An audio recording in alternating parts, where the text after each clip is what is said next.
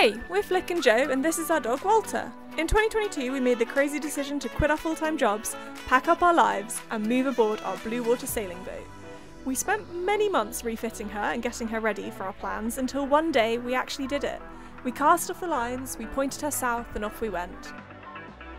We've now sailed over 1,000 nautical miles, dodging orcas, yes, actually, and most of the rocks along the way.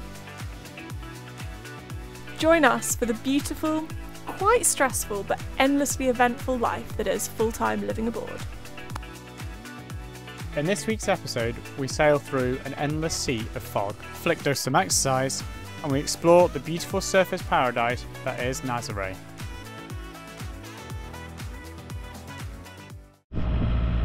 Not good visibility for Walter today.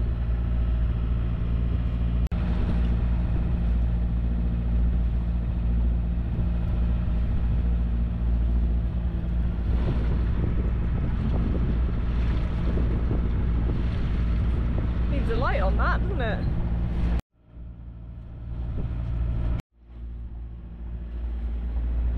Doing 3.5 knots, about 2 knots current. Gosh. Should be doing like 5.5. We're at full power, we should be doing like 5.5 knots, and we're doing 3.5 or 3. Can't see a bloody thing.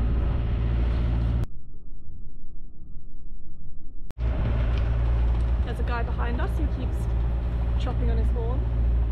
Do you know what it is? Can you see it on AIS? Yeah, What is it like? Pointing at that. Is it like another sailing yacht? It's a cargo ship. Coming up behind us? No, he's going out to sea. Oh. Whew. This is a new experience, sailing in fog. Did you sail in fog when you were in the Arctic? It's a new experience for everyone.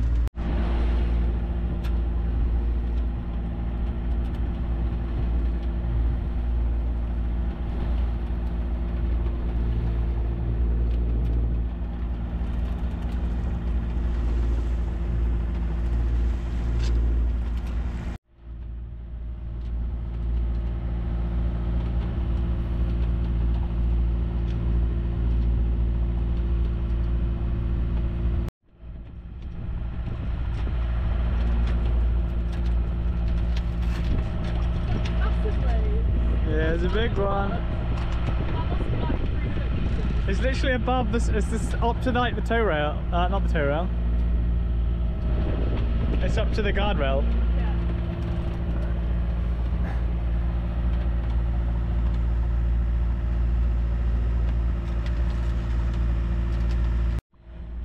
Trying really hard to be really calm. Very calm. Calm about what? These really big waves. Oh my god, it's like a wall. I can see it above your head behind you. It's really weird. You can kind of see them behind you as they go past. I don't know whether it's better having these waves, like you can only see one of them at a time, so you can't see the whole sea state, or worse, that you can't see the whole sea state. I feel like for a normal sailor, it's worse, because obviously they can't see what they're looking for. But I don't know whether it's better for me,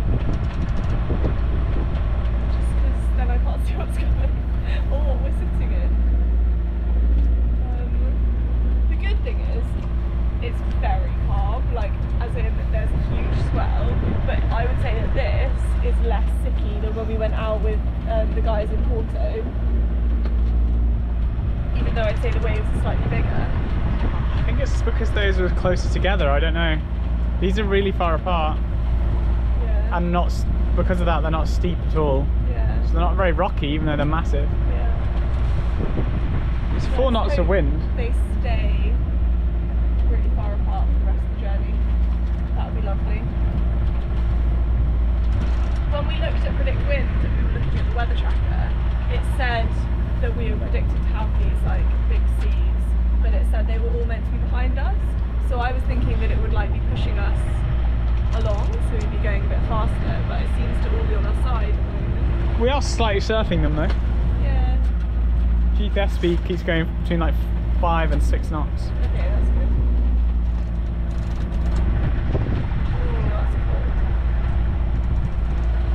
because the wind's starting to pick up now.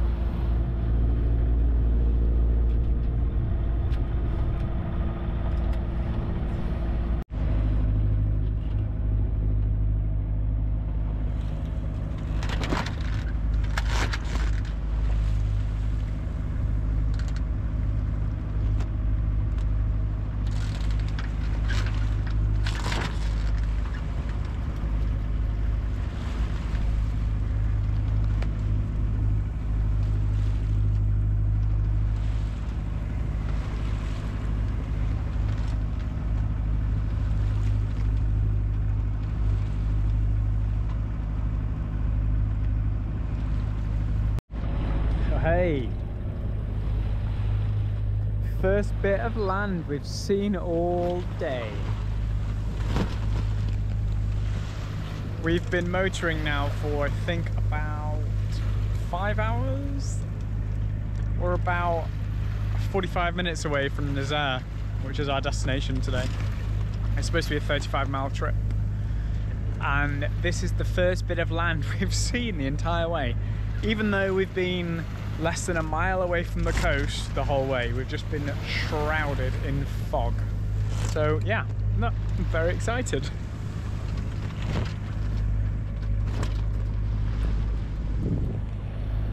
It's quite cliffy. They're like proper cliff faces.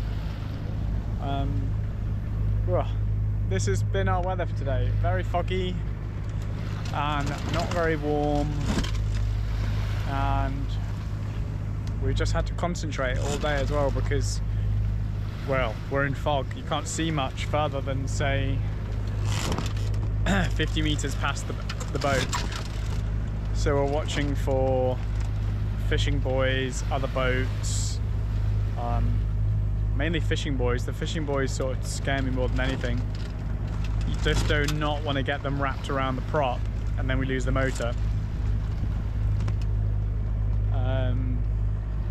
But luckily, touch wood, we've seen nothing so far, and we're almost at our next destination, the home of the infamous wave, the monster waves of Nazaré. But hopefully we won't get any of those as we're trying to get into the marina for the night. There's no anchorages on this bit of coast. Yeah, because it's the home of monster waves. So we're going to tuck ourselves into a marina for a couple nights. It might be quite a while because looking at the forecast, we're not going to have... Our next journey is 65 miles south to get to Cascais, which is near Lisbon. And there's no wind really at all now for a while. So either we're going to motor for 65 miles, which is 11.5 hours of motoring. That's quite a chunk of motoring. Or we wait for some wind, which I think we might do because Nazaré is supposed to be a pretty cool place. We might do some surfing, explore the town and catch up on work as well. We've got quite a lot of, both of us, or got quite a lot of work to do. Accounting work, marketing work, which is what Flick does.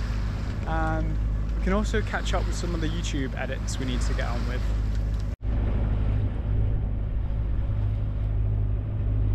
After a long cruise with the gentle thrum of our engine, our constant companion, we made it into the Nazaré marina. We came in under heavy fog and Joe steered us cleanly through the entrance, and the marina guys at Nazaré were amazing. Spotted us before we'd even radioed and they were expecting us when we came through.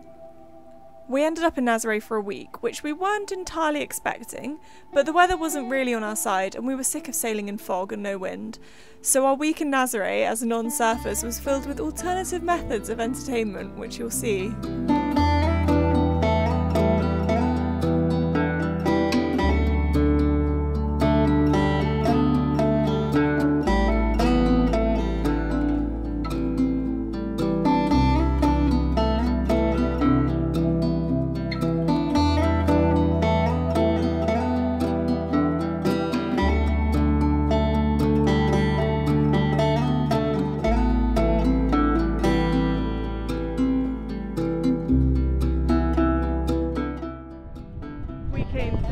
The other day and you couldn't see a bloody thing.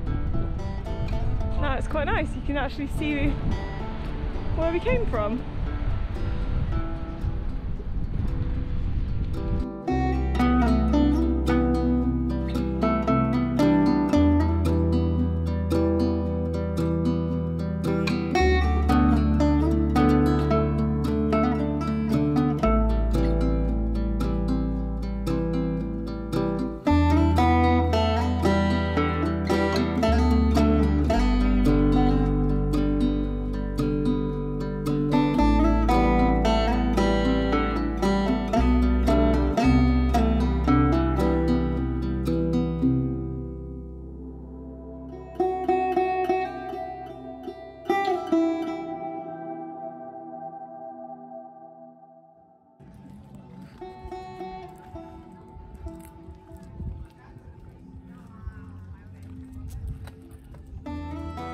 Dude,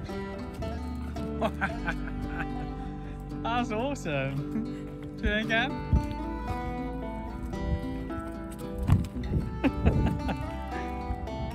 Walter's very confused by it.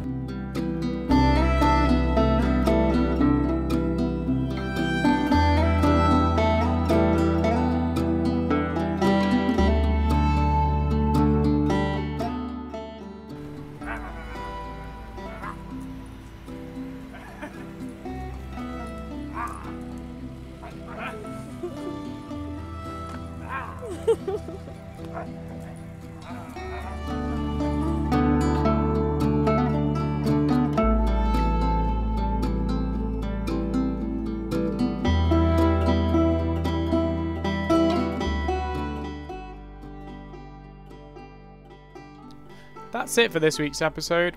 Stay tuned for next weekend as more drama unfolds. The prop shaft disappears out the back of the engine room and we start sinking.